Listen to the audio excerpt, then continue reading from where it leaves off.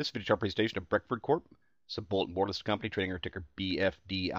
Let's look at a 1 year chart. See, it's had a pretty good fall from around 75 cents all the way down to 35, but the stock price has recovered pretty nicely, floating somewhere around the middle now. But some price movement on Thursday pushed the stock price back over top of the 50-day moving average and put a little distance between the price per share and the 200-day moving average.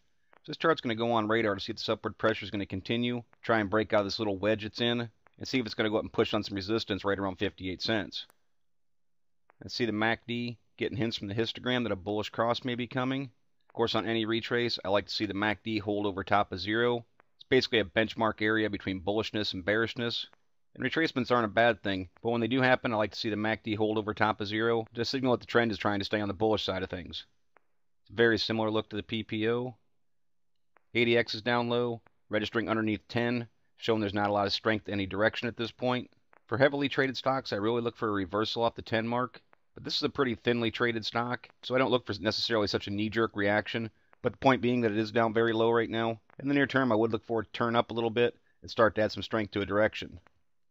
Money flow index, all three components have moved their way back over top of 50, signaling that people are starting to pay higher prices for the stock over the average periods. So, of course, is a very nice look to the accumulation distribution. A year now of trending upward, showing strong accumulation in the play. That's reiterated by this Chaikin money flow. Very little time in the red. Says that over 20-day periods, buying pressure has been outweighing selling pressure. CCI floating right around the middle, registering just above zero. Of course, technically the buy point comes on the break of 100 for the CCI. Full stochastics, a gauge of momentum. Holding over top of 50 is bullish. Over top of 80 indicates very strong momentum. You can see registering right around a 60 now. The bulls have apparently taken a little bit of control of momentum at this point.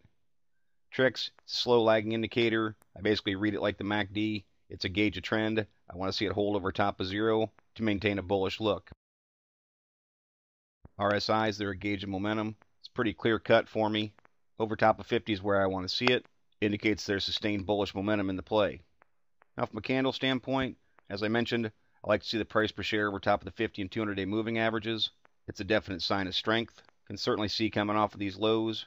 Nice upward trend sustaining higher lows, but I won't discount the fact that it's not making higher highs as well. So from a trend line standpoint, I'll be looking for the price per share to try and push to that 55, 56 cent area to break that downward trend. And from a static resistance standpoint, I'll be looking for the stock to close over 58 cents. See, going back historically, that was a support level.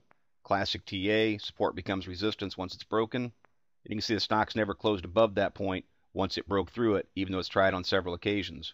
So I'll be looking for a close above the 58 cent point, while looking for some support to be held not only from the trend line, but also from a static standpoint around 50 cents. Should the stock break through that 58 cent mark, I'd look for some other resistance to come in around 67 cents, and of course top end resistance at 52-week highs at 75 cents.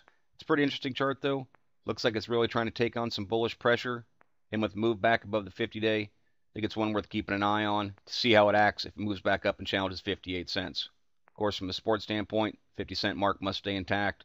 There's a good chance the stock's going to come back down, potentially near those 41-cent levels.